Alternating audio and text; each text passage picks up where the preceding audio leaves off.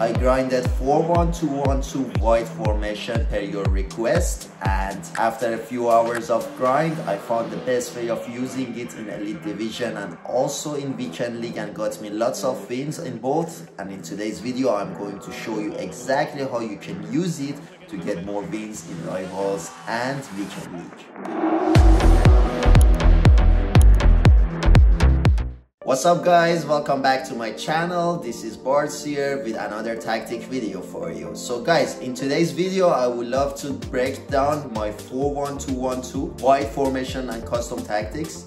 It is an amazing formation. I used it in Elite Division guys. It took me a few hours to grind it, but I grinded it, and this is the best way of using it, and I hope that helps you if you like to use this formation to get more wins in Rivals and Weekend League. So in defense, your defensive style needs to be on balance with a width of 31 and depth of 65, which will go over this in player's instruction. Just to know, the width needs to be on 31 because you only have one CDM, so you want your RM and left mid to be closer to your CDM to be more compacted in defense. In offense, your build-up play needs to be on balance, chance creation on direct passing. The width can be on 40. It's a wide formation on its own, so you don't need to have a very wide width to attack, and players in the box is going to be on 5 bars, corners and free kicks on 1 bar. As we know, we are almost done with eafc 24, and if you are looking into a specific formation, just write it down below in the comments and I would read all the comments. I'll make sure to follow and break it down for you guys. Also, if you enjoyed this content, don't forget to like my content, leave your comments for me and subscribe my channel to help you to push my videos more and supporting me guys. Let's go to players instructions guys. So your left striker needs to be on a stay central and getting behind. So this player is your main striker. He needs to be a very good striker in terms of finishing. I have both Darwin Nunez and Team of the Season Harry Kane. They are both great in finishing. Nunez is more of a dribbler, and this is what I'm using him currently. He has the finesse shot class as well. He will go behind the opponent's defenders easily and score tons of goals for you, getting the cutbacks from your left or right mid, and this is how generally this formation plays. So this player must be a good finisher with good physicalities and high attacking position to do those finishing for you easily guys. Your right striker needs to be only target players guys. So I use Team of the Season Paulo Dybala in this position. He's extremely agile, and this is what kind of player you need for this formation. A good finisher and agile, maybe a 5-star skill moves to perform dribbles for you. He will get to the back and ask for the ball several times. He will wait for the cutbacks from left and right and go behind the opponent defenders. Also, he will be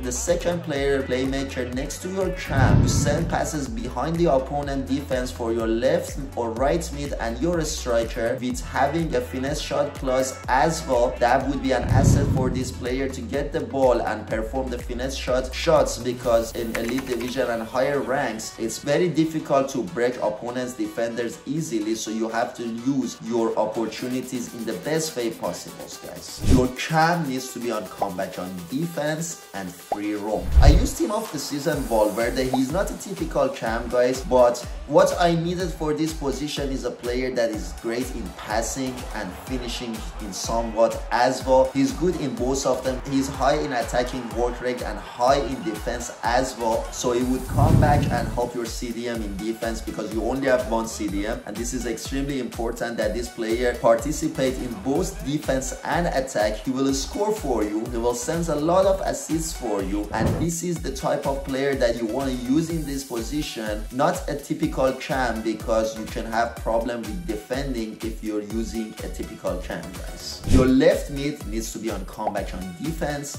and stay wide. I used Nico Williams in this position. I packed him last week. He is extremely good with his rapid plus, so he's going behind the opponent defenders easily with running and with passing with your left back and also getting the ball from your cam and CDM. He has the deep pass as well, which is extremely recommended in this setup because you can easily cross the ball and easily score with headers or final taps And also this player would be great to send the cutbacks and recycling the ball to the center to bring the ball to the middle to score easy goals, guys. Your right mid needs to be on comeback on defense, cut inside and get in behind. This player needs to have a good speed for sure, because you want to use his speed to go behind the opponent defenders. I use Javi Simmons. He was a SPC and he's extremely agile. He has 5-star skill moves. He's great in shooting, and this is what you need, because this player would cut inside and act as your third striker, guys. He would score a lot of goals by shooting from behind the opponent box or inside the box by